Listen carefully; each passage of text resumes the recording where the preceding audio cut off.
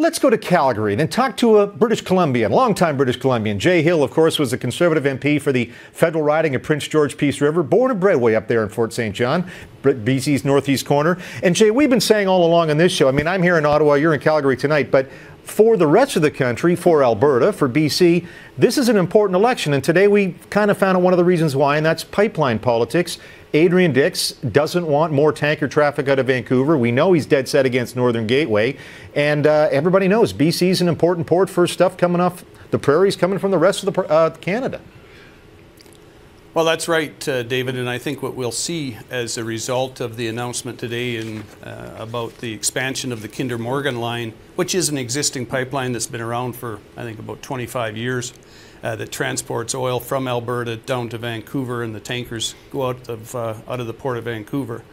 I think what we're going to see is that there's going to be increased interest in Keystone. Obviously, there's a continued push by the federal government and the government of Alberta to see President Obama approve the Keystone line that would go south to Texas, and also renewed or increased interest in a line to transport oil eastward. And obviously, we've got to find some way to get oil to the coast of the west coast of our country, either down and through the northern states or perhaps up through Alaska. But there has to be some way to access that growing market in Asia. The Premier, Christy Clark, was up in your old neck of the woods, up in Peace Country last week.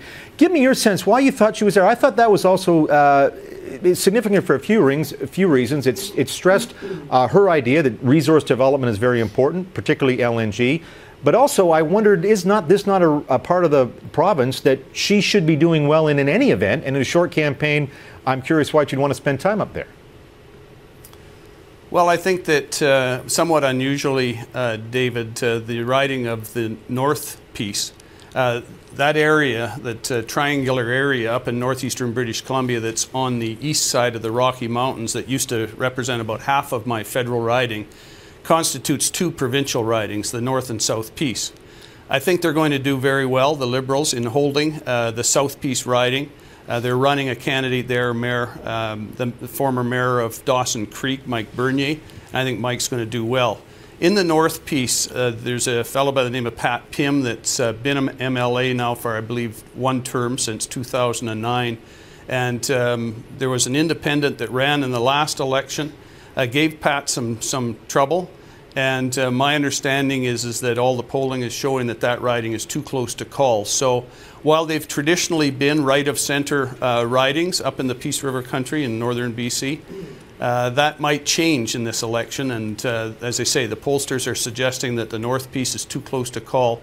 I must confess that the independent that ran last time and is running again this time is a cousin of mine. So I might not be the most unbiased source to comment on that race up there. I don't think I'm putting any words in your mouth, though, when I suggest that you are not rooting for Adrian Dix and the NDP here. You're rooting for Christy Clark's Liberals, and not your old caucus colleague, John Cummins and the Conservatives.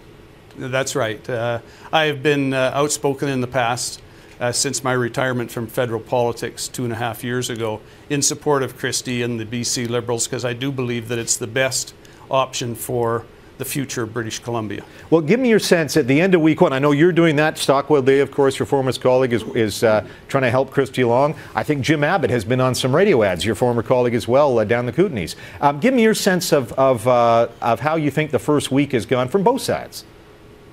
Well, I think it's pretty much a draw would be my assessment, and that's not good news for the Liberals.